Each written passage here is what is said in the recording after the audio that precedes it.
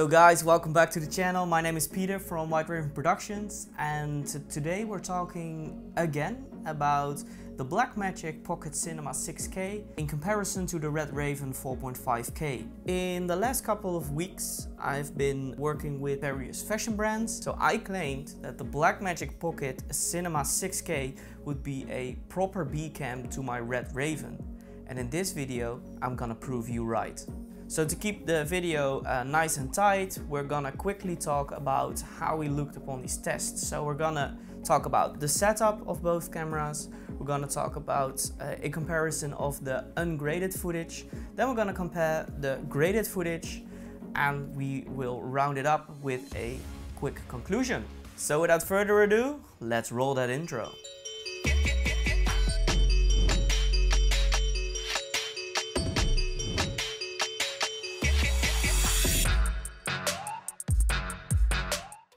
So to maximize the potential of both cameras, we shot handheld on the Red Raven. We used the Sigma 18-35 cinema zoom on that camera, the Blackmagic Pocket Cinema 6K on a Ronin S with the Samyang or Rokinon video DSLR primes. The combination of both setups made shooting very effective, and we were able to move through a very extensive shot list in a crazy short amount of time. I'm not going to talk too much in this video, so here you have some examples of the ungraded raw footage of both cameras.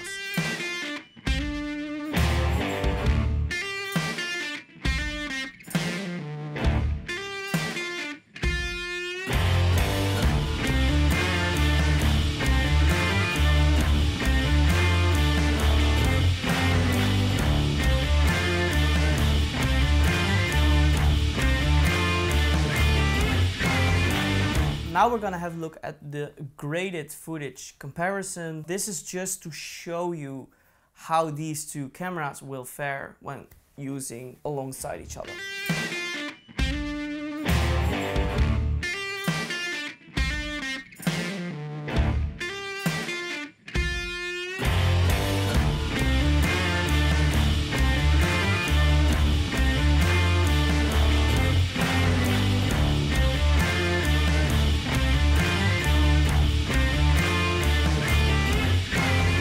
I wanted to know if I could use these cameras alongside each other without noticing the difference between shots too much, and we can. So guys, I want to end off the graded comparison with a few things to keep in mind. So first of all, set the white balance of both cameras to the same level. So both cameras require an offset of the tint levels. Both the Red and the Blackmagic 6K tend to lean towards green. I set the tint of the Red to -4 and the Blackmagic towards around 10. It's our experience that this will give you the best balanced image straight out of camera. So when it comes to skin tones, both cameras are great, but the Red is just far superior. So when you shoot close-up of your models, when you do like face shots, beauty shots, try and shoot that with the Red.